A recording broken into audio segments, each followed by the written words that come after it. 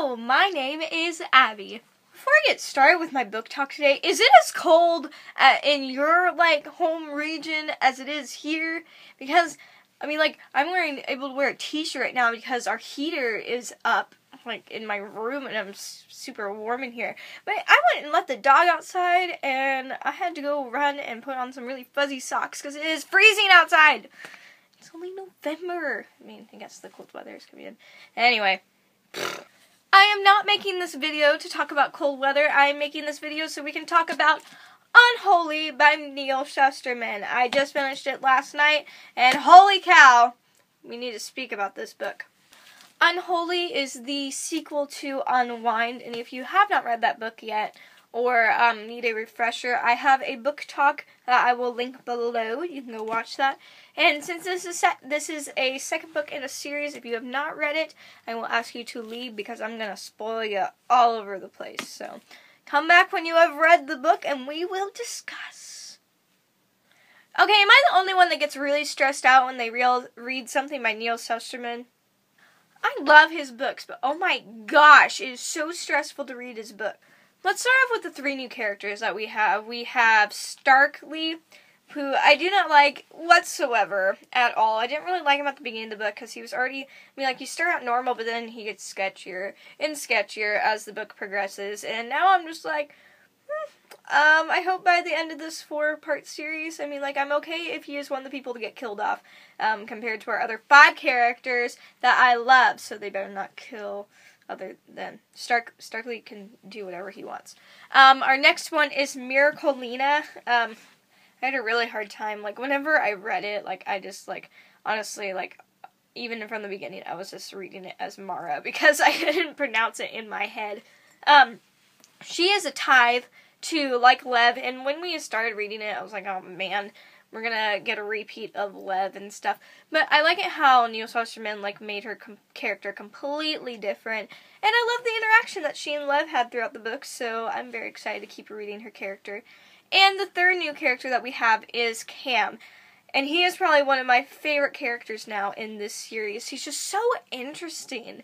Kind of like a, I want to cross him between, a Frankenstein and, a Beast from Beauty and the Beast, and because he wants to be good, but people are gonna hate him who are against Unwinding because he was made of so many different Unwind kids. But it's just interesting the way that he described, when you're first reading, you're really confused, and it's just you're trying to figure out who he is, and then you find out that he is a rewind, which is all, he has different parts from so many different people. It's just, whew. I will tell you, I almost spoiled myself for this book because I ordered the 3rd book from the library because I got really excited because I was like, oh my gosh, he wrote an Unwind sequel, I gotta get this, and it was the new one. I was like, oh my gosh, it's taken so long for this to come out. So I start I read the inside cover, and I'm like, who are all these new characters? And, I'm looking at it, then I got halfway through the inside cover, and then I look at the front, and I'm like, this is the 3rd book. I was so mad. I went to the library the next day, I had started, I'd been oh man, I gotta go order this. And then on the shelf in the library, I find it. It's on one of the teen shelves. It's on display. There is Unwholly, and I was so happy because it was there. And I picked it up right away, and I started reading it, and it was fantastic. The one thing I don't really, I wasn't really crazy about is that it's the plot. Some of the plot points are sort of repetitive, but, I love these books, so, honestly, I was okay with that. So, what did you think about that? Are you one of the people who are, you put the book down after it starts getting repetitive, or what? If you've read Divergent, you're probably used to a little bit of repetitiveness. So I was reading this book last night. I had finished it right before I went to bed, and I went back and I read the last couple pages this morning just to make sure I comprehended everything. These cliffhangers are killing me. I'm so glad I have the 3rd book, but it's just, I can't imagine people, I'm afraid to read the 3rd book because I'm what cliffhanger are we gonna get this time? Because mean, it's the second to last book in this 4-part series, so I'm just like, and how long am I gonna have to wait? But, like, I mean, all the Harvest Camp kids are gone, and, like, they're everywhere. I mean, I think they said, like, 34 or something were killed, and, Starkly has got some of his stork kids. What do you think about the storks, actually? That was interesting, the Stork Club, because, like, you never really got, like, in the first book, I mean, you saw that one story about, like, the stork baby being passed around the neighborhood and then ended up dying.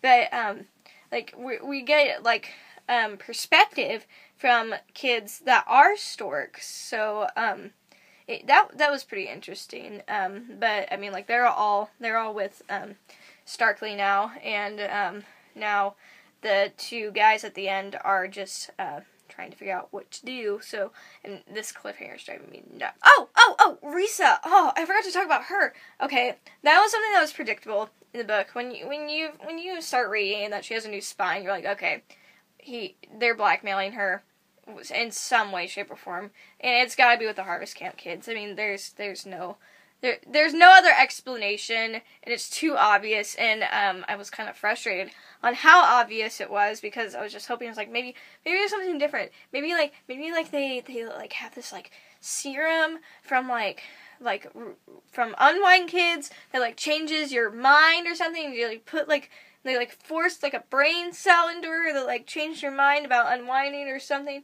And I mean, like, it was just too predictable for me. That was another thing I didn't really like about this. I feel so bad for Cam because he loves her, and I want, like,